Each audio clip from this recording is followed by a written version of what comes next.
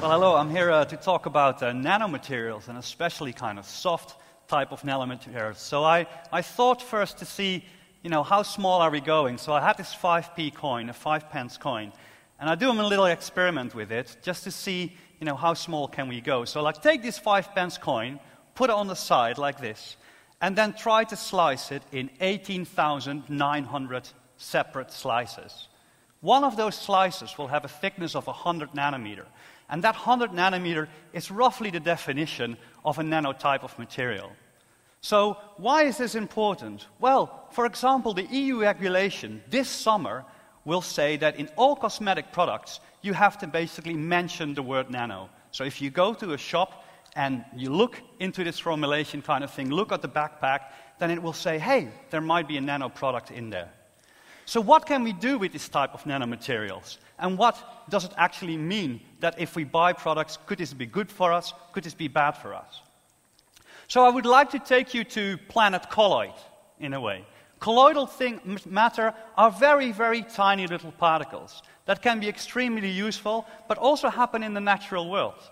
So for example, a latex tree, the tiny little milky substance that you tap off that tree consists of tiny little plastic balls that are made of polyisoprene, and that's a base for a rubber-like material. Man-made materials on the nanoscale are also already known, since the Egyptians, for example, they used to dye their hair and end up with lead selenide quantum dots in their hair fibers to blacken their hair a little bit more. So here on this picture, I've just shown you 4 types of materials of what we can make nowadays in the lab. So on the top left, you'll see tiny little cubes that are made out of glass, and they are hollow. And with those hollow materials, we can change optical type of properties. So for example, we can make paint look whiter. On the right-hand side at the top, you see a material that has got kind of squishy hairs in the middle and 2 kind of hydrophobic kind of blobs sticking out, and these things can self-assemble in all kinds of intricate structures. On the bottom left, you see it looks like a bit of ping pong balls, but these ping pong balls are 200 nanometer in diameter, and they crystallize in this beautiful larger, what is called a colloidal structure. These structures are used as structural colors. For example, the natural analog would be the color of a butterfly wing. And on the right-hand side at the bottom, you see actually a biological plant spore that is about 30 microns in diameter. The structure in itself already is very complex, but on top of the edges of this structure, we can add tiny particles to alter its properties so that it can either wet or not wet a surface it lands on. So I want you basically going through a bunch of experiments, really, and I've sketched them out what we're going to do. So here are 3 scenarios. In scenario number 1, we'll take a permeable plastic bag, in a way, made out of a very, very small block copolymer, and we're going to decorate it with even smaller particles on the outside. The reason why we want to do this is that this membrane is permeable, and we would like to control the release rates of matter that's enclosed in it. The second option is oil droplets in water. Everybody knows if you do the washing up at home, if you have one oil droplet and it bumps into another one, they fuse together. So how can we prevent oil droplets from fusing to each other? We can do that if we decorate it with small inorganic matter, with hard particles, in a way, that act like an armor, so that when these oil droplets now bump into each other, they bounce off each other rather than fusing into one. And the third little experiment would be, we take 3 different types of particles. One very soft and squishy, one that is conducting, so conducting carbon black, for example, and a tiny, tiny little silica glass bead. All those 3 together, we freeze into ice, and then we'll end up, hopefully, with a nice structure that can be used.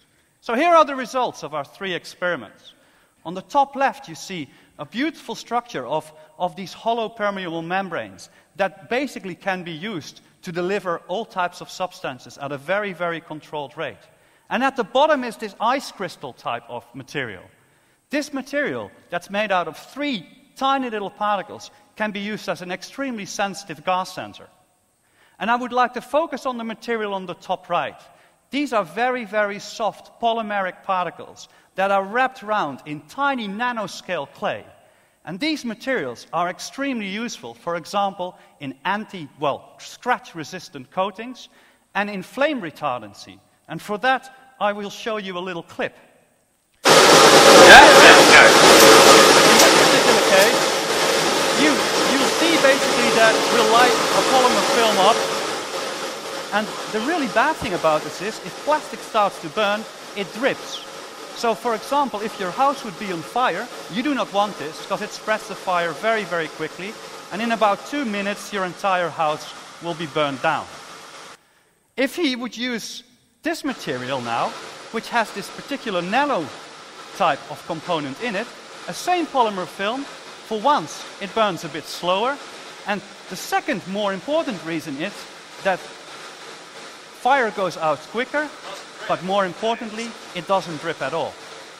So in this particular case, the fire will not be able to spread to surfaces that has not been set on fire yet. And as a result of that, you have a few minutes extra to escape a burning building. So let's take a little sidestep on this. We know now that we can wrap small particles with even smaller particles around that. So how, for example, can this be of use in food? Well, imagine that you put tiny little droplets of fruit juice in chocolate. Chocolate is nice and tasty, but chocolate can also be quite fattening. So if we can remove a bit of the fat and replace it with fruit juice, that could be a good thing. So in order to do that, we need to have these juice droplets not bumping into each other, and we learned already that we can do that with putting inorganic material around it. And for that we can use silica, which is allowed in food. Then secondly, you might know that water is more heavy than food, so if I have these droplets in molten chocolate, they will all fall down.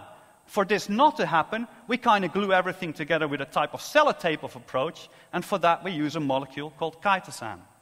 So that's like experiment number one. The other experiment what I want to show you is that if you think, for example, of noodles that are dried out, and you put them in water, they'll all spread out.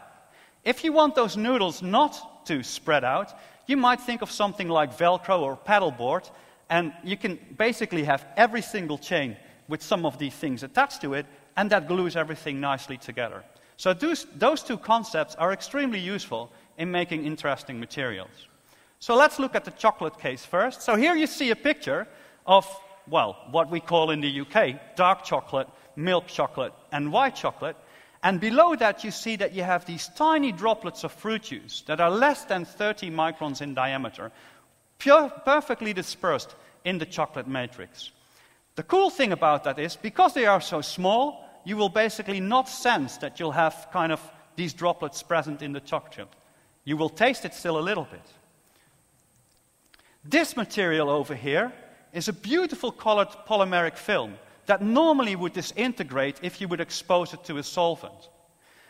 This material has got these Velcro, these pedal port bits in the molecular chains. And as a result of that, it stays intact when it's put into a solvent.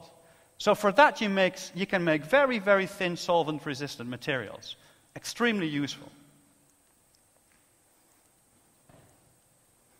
So now let's look at what we can do next. So we can play with particles, we can make really complex particles, but what if we can make these things really clever and make these things do things by themselves? So imagine if it would be possible that we have like some happy smiley particles that are sketched as the white ones, the spheres. They're in a fluidic river and they flow along quite happily. And then we have like these red ones that look a bit more cylindrical, and suddenly they realize there is food somewhere else and decide to swim in an other direction by themselves without us controlling it with an external joystick, for example. That would be really cool. That effect is called chemotaxis. The second thing would be, what if we could make a foamy wire that contains tiny little droplets? And what if this foamy wire could move by itself if we trigger it, for example, by heating up the temperature, and could shrink and deform and release its content? And third, what if we would have like tiny little plastic bags that spontaneously could open up to release their content? Well, this is the edge of colloidal science, and these type of things start to become possible now. So here in this clip, if you focus on these really light little cylindrical bits, you can see they go to the dark spot on the top right, whereas the round spheres tend to move to the top left. This is like version 1.0 of clever particles that can do this type of chemotaxis behavior. Extremely exciting, because it basically means that you can have man-made small matter swim to a place where you want it to swim, and then do whatever you want it to do. In the next example, you see this wire. This is this foamy wire that by heating it up a little bit, it starts to wiggle about completely by itself, and it shrinks, and it releases its content. And last but not least, here you see a picture of these tiny little kind of plastic membranes. They're about 100 microns in diameter. And we can now trigger its content by itself. So in this particular case, you see that gas bubbles get produced at the surface, and its content is beautifully released. So to wrap up, I've shown you 3 things what is possible with colloid, nano-based squishy material. We can make flame-retardant coatings. We can alter your food to make it more healthy. And the next level will take us to a complete unexplored area of soft colloidal science. Thank you.